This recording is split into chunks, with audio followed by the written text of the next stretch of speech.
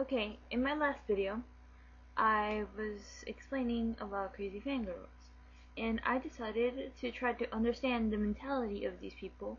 Why? I don't know. Of course, when we talk about serial murderers, I'm not gonna go around and try to kill somebody to understand the mentality. But I decided to kind of make a parody letter of my own. So I did, and it came out like, and it looks like this. I put it on YouTube before, and I got cursed out and stuff like that. And I suppose that I should say that it's not real. It's just pink paint and ketchup. So there you go. This is a fake letter, and that cut that you see right there is fake too. It's just eyeliner. Okay? Before all of you start calling me crazy and cursing at me again, I am just gonna confess myself for the reason why I did it.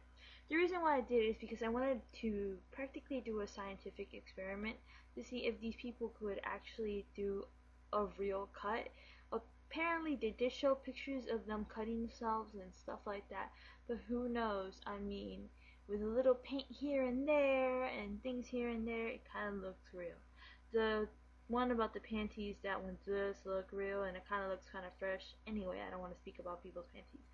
So the point is that if somebody is really just trying to put a prank or something like that, they could easily do it because the camera, you can barely notice if it's real or if it's not. So people, it's just an experiment, and I would not waste my blood.